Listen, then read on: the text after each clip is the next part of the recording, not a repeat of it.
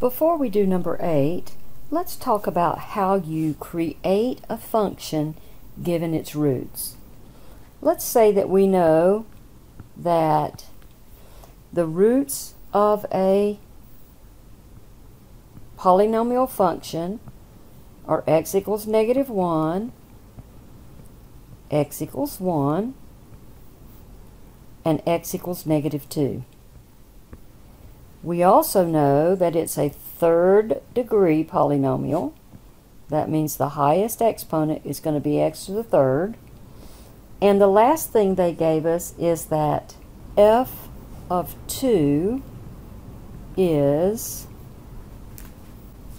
-24. So we'll first start by constructing the factors that would come from these three zeros. So if x is -1, that would come from x plus 1. If x equals 1, that would come from x minus 1. And if x equals -2, that would come from x plus 2. Now each of these is a factor of the polynomial if these are roots of the polynomial. And since they're factors of the polynomial, I know that I need to multiply them to find the polynomial. If I multiply these first two, I get x squared minus x plus x minus 1. And then I multiply that still by x plus 2. And combining like terms, these two terms will add to 0. So I'll end up with x squared minus 1 times x plus 2. Now if I continue to multiply, distribute x squared first and then minus 1, I get x cubed plus 2x squared minus x minus 2. And that is a third degree polynomial function. However, remember the other piece of information they gave us,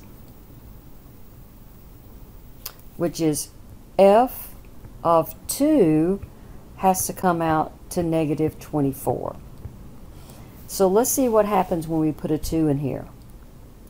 2 to the third plus 2 times 2 squared minus 2 minus 2 gives me 8 plus 2 times 4 minus 2 minus 2,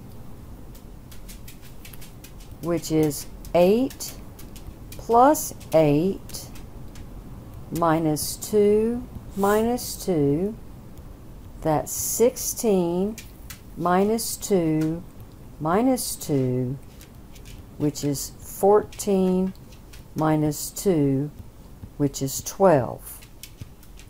Now, I was supposed to get -24. So what that means is, to get a -24 from a 12, I have to multiply it times a -2. So I need to take every term here and multiply it by a -2, and I'll have my function. So my function, f of x, would be -2 times everything I got.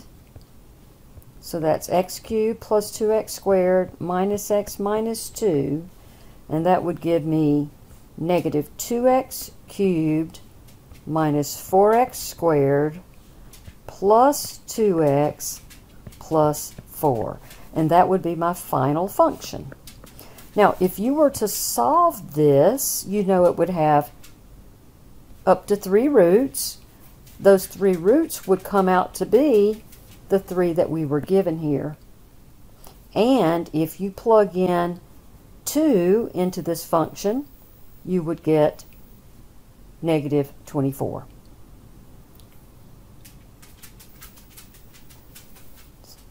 So that's our final function. Now we'll do a process similar to this to do number 8, but there's one thing you need to know, and that is the principle of complex roots. Okay? Complex roots are what you get when you get a square root of a negative. So that means that you got some real number plus some number with an imaginary unit. You had to take the square root of a negative. Well, here's the principle, that if a plus bi is one of the roots, a minus bi is also a root. That complex roots come in what we call conjugate pairs. Okay? So some examples of that. If you solve and you get x equals 3i, that means that x also equals negative 3i. If you solve and you get x equals 6 plus 2i, that means that x would also, for that same polynomial, have to be 6 minus 2i. Okay? So we'll use this principle of conjugate pairs for complex roots to do numbers 8, 9, and 10. So in number 8, they tell us that the degree of our polynomial is 3. That means our highest exponent will be x to the third. They tell us that 4 is a 0, 5i is a 0, and what they don't tell us is that negative 5i must also be a 0, because conjugate roots come in pairs. If 5i is a root, then negative 5i has to be a root as well. Since this is to the third degree, third power, we know now that we have the 3 roots, we can write our function. Please note, they also tell us that f of negative 1 is negative 260. And we won't use that until the very end. So they're telling us x is 4, x is 5i, x is negative 5i. So what this tells me is that x minus 4 is a factor, x minus 5i is a factor, and x plus 5i is a factor. So if I multiply these, I'm going to do the conjugates first. So that's going to give me x squared, and look, the plus 5ix and the minus 5ix are going to add to 0, so that's minus 25i squared. And hopefully you remember that I squared has a value negative 1. So I'm going to replace the I squared with a negative 1. And what you'll see then is that this negative and negative make a positive. So what I really have is x squared plus 25. Now I need to multiply x minus 4 times x squared plus 25, and that's going to give me x cubed plus 25x minus 4x squared minus 100. I'm going to put this in the proper order, standard form. So my x cubed is going to come first, my minus 4x squared next, plus 25x minus 100. Now they told me f of negative 1 needs to come out to negative 260, otherwise I'm going to have to adjust by multiplying through by something. So let's put in negative 1 cubed minus 4 times negative 1 squared plus 25 times negative 1 minus 100.